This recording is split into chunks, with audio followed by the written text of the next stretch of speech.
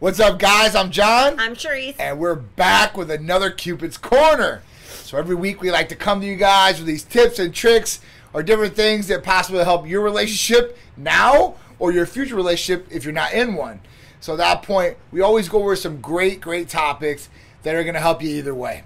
And this week is no different. So we want to cover something that was really going to help people either find the right person that they're looking for, or as a couple really align themselves better to what they want to do and for their future. Mm-hmm. So for this, it's really knowing where you're going, okay? And why I say that is that know your goals. So if you're single, you've already probably been through past relationships or past things that have hurt you, or you don't want to go through again, or certain things that you're looking for in a partner because you didn't get them before, or maybe you just are more attracted to these different traits.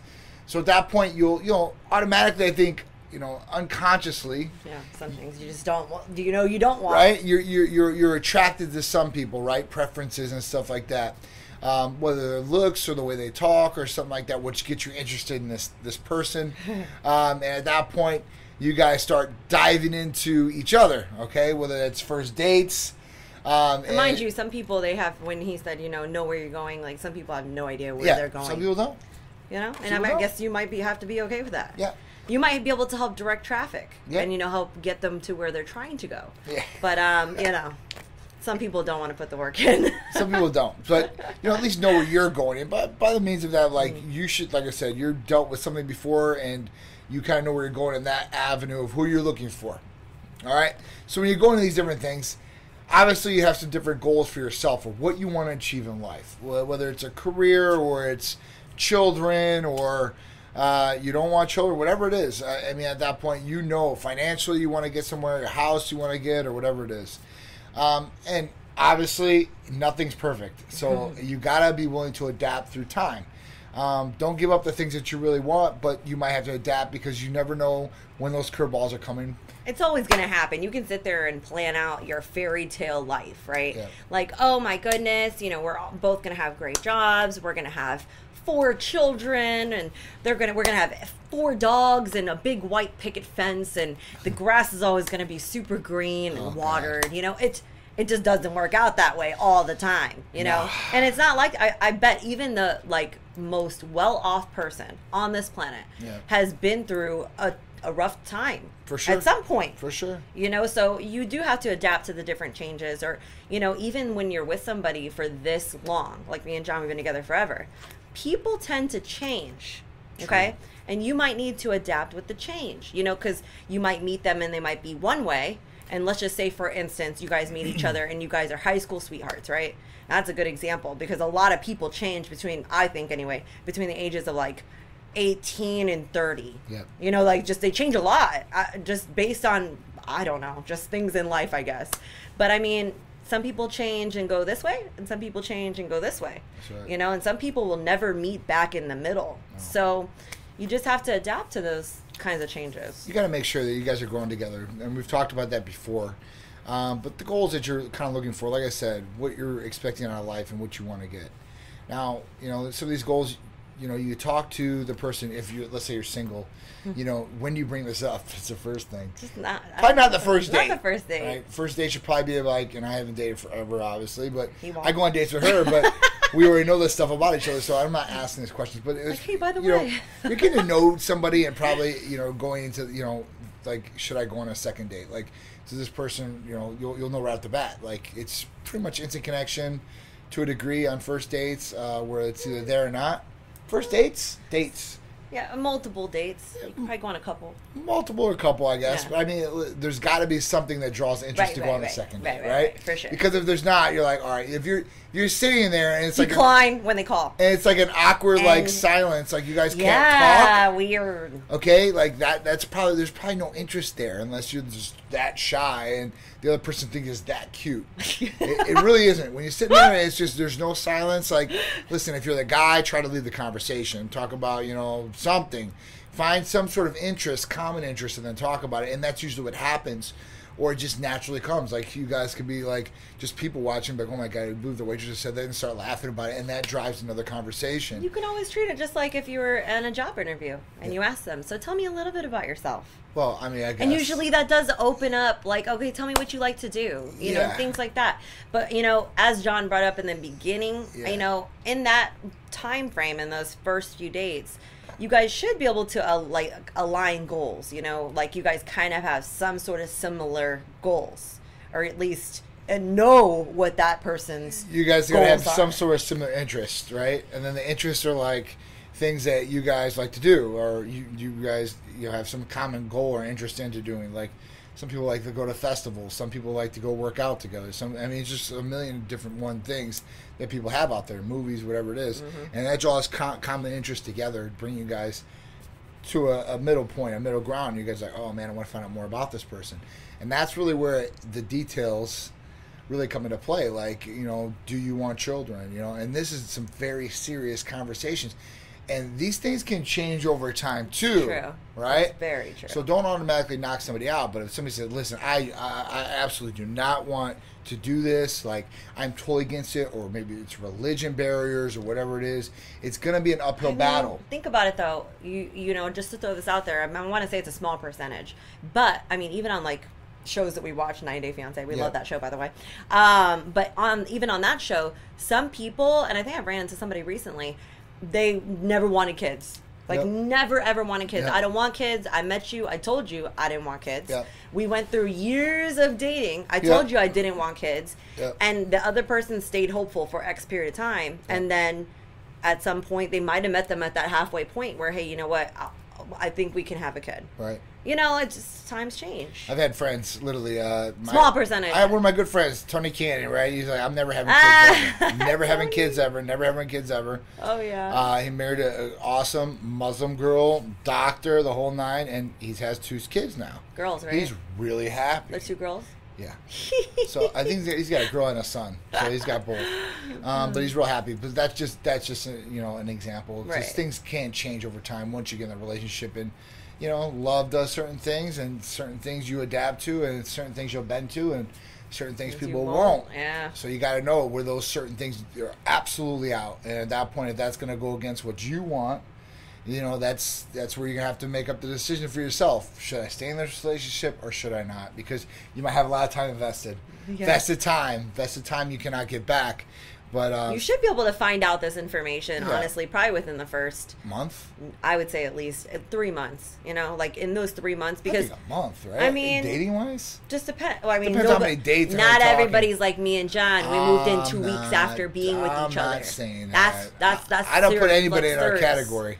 Because if anybody's in our category, like one of my friends coached me, told me what was going on, I'm like, man, you better slow it the hell down.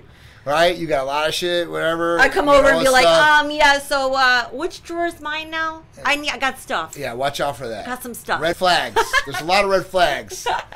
But because you don't want that either. Some guys don't want that. So that's a major turnoff for some guys. And like guys are like, that might push them away. So girls, take note. Like, you don't push it on the guy. And now, you know, after a certain amount of time, like, it's expected, right? And you know, you guys should be progressing in the relationship. So if it's not progressing, then there's a problem there too. Are you talking about like getting a ring?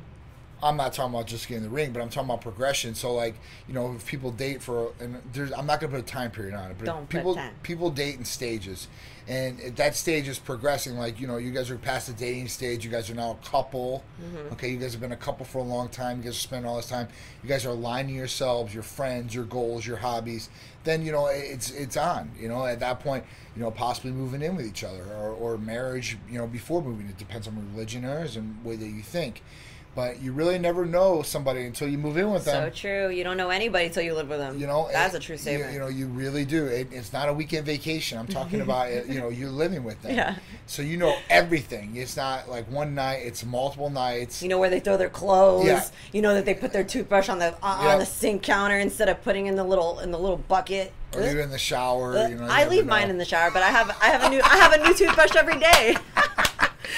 True. He's like, you left your toothbrush in the shower. True. I'm like, yeah, I know. I brushed my teeth in there, and I got a brand new one. Thanks. So, there's different things that you learn about somebody, and then there's certain things that might turn you off about that, and just some things you're just not good with. Yeah. And this will definitely thing, and you guys can talk about it. Yeah, sometimes you can fix it. Yeah. Like, you can change it. I mean, obviously, if there's an issue, obviously you want to bring it up to the partner. If you're going to go further relationship, there's things that you just cannot go with, then at that point, you have to cut your losses too. And that happens a lot in business and in life. And in love, you might have to cut your losses because it might be detrimental to you. It might be toxic to you. You never know that. And it just might be holding you back in a lot of ways, shapes, and forms. But at that point, like I said, talk it out. If you really think that the relationship is worthwhile and you really want to be with that person, obviously communication's key. That's the first part. And then they're going to let you know right away. They're going to tell you yes, yes, yes. And then actions after that are going to back up. I definitely think in the first, I would say the first few dates, I think the big things should come out, whether or not you want kids. Another one would be, because I know me personally, when I met somebody, if you had kids, we weren't going forward. I just didn't do baggage. Nice. Sorry. That's just me personally. But kids aren't bags. I mean, if they weren't my kids, they were bags. I'm kidding. Oh my God. What do you want me to say? I'm being honest. You guys know I'm brutally honest, so don't judge me for it. Okay. So anyways, but some things are deal breakers, So you got to come up with those deal breakers, and you got to know those, I think, in the first 30 days. Yeah, these are deal breakers. If it's a religion thing, you might have to, let's say you might have to get married a certain way in a certain place, and it has to be, maybe it's something you just don't agree with, and something you won't bend for. These are different things that will change, and then usually if something like that happens, then the families get involved after that, and then that's a whole different ball game. That's ugly. So it's certain things that you want to just take in consideration. Now, if you don't care about all the other, the issues and stuff like that, because once you go forward with these things, and let's say there is some friction in some of these different areas, like family, religion, or whatever it is, or things that you're dealing with that partner, you better be ready to fight the uphill battle, or be in it to win it. And not just all right, well, I'm just going to give up, because you might as well just stop right there and just end the relationship and go on and move on, because it's not worth your trouble, it's not worth the stress, it's not worth their stress or time either. So at least just be fair on that aspect. I agree. Because at that point, it's gonna hurt your feelings, his feelings, or and maybe even cause some barriers within family. Between the mom and the dad, or you become a barrier in between them, and then what happens after that? True. Resentment. Now listen, you don't have to get along with your in-laws. It happens a lot where you don't get along with your in-laws, but you at least go along with things. You have to be amicable, because your partner, and you love your partner, right? It's not being disrespectful to anybody. It's support for your partner, support for their family. If you have kids involved, you don't want you don't want your kids on the outside per se. You want them involved with the family too as well. So it's just certain things that you eat up and you adapt to over time, and that will make you the best that you possibly can, and the best for your relationship that you can possibly do. So these are just some of the different things. Now, financial planning is a whole different ball game. You guys are going to want to look at that aspect too. The older that you get, don't just think about tomorrow. Think about, down the road, especially if you do have kids or you guys have goals. You guys want to have some financial goals together of what you guys want to accomplish together, whether it's, if you're wanting to get your own house, or you want to be able to retire at a certain age, or certain different things. And you guys got to be in that together, and you guys got to be on the same page. And you guys are both working to a common goal. The mission's the exact same. You guys are on the same page, working toward the exact same things. And this goes for everything you do in your relationship. 100%. I mean, don't forget that there is online banking apps now, so you can always ask him to just pull that up and just make sure it's all going to work out. Oh, I heard the credit scores are a thing now. Oh, yeah, pull up the FICO. Pull up the FICO score. Let me see your experience. I want to see Experian. I want to see TransUnion. Hold on one second, sir. I want to make sure we're all on the same page here. Equifax. You better pull it all out. But here's my credit report now. Yeah, listen, now that's another thing, right? Because it's pretty serious. Yeah, it is. When you go into it and you meet somebody, you don't think about, and I would. You really don't. And a lot of people don't. There are girls out there or guys out there that look for this. But they say, listen, what's your credit score? I was kidding. How's your credit score? How are you doing? That's something you don't think about. But once you get into that relationship and now you have all this festive time, and let's say you get engaged and get married, now you're bringing everything together. So at that point, you know, you're bringing other things into the marriage or the relationship, not kids. Like, wait a minute, I didn't sign up to buy your car. Financial baggage. I didn't sign up. I didn't sign up to have the house, and I'm gonna buy the whole house. I thought we wanted a house together. Right. You know, and then you're thinking one thing, and one thing is another. And these are pretty like personal things. You really you don't ask somebody what is your credit, you know, your credit score. You just don't say that. There's some people out there do.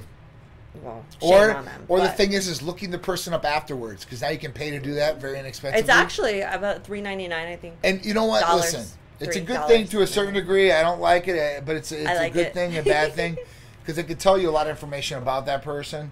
It is breaking some different trust, I think, with that person too, like going behind their back and doing something like this. But I do know people that do this, and they look up people, you know, before they get dating them seriously. Like, they meet them on the first date or two, and then at that point they run this background check on somebody and they get all the information. Oh my God. And then they wait, because it's brewing in their mind. They want to bring it up to that person because they know already, so they're just waiting for that person to bring it out, and they might lead them with some questions, and at that point, like, they really know. So, you know, you never know who's looked you up either on Google or anything else. So these are just some of the different tips and tricks that we want to help you guys out with this week. Join us every Sunday, 11 a.m. on ABC. And if you miss a show, don't worry. We're on YouTube with our full shows. Just look up Titan Medical Center, and our social media platforms, Instagram and Facebook. You can check out those shows as well. All right, guys. I'm John. I'm Sharisse. And we're out of here. We'll see you next Sunday with another Cupid's Corner. See you then.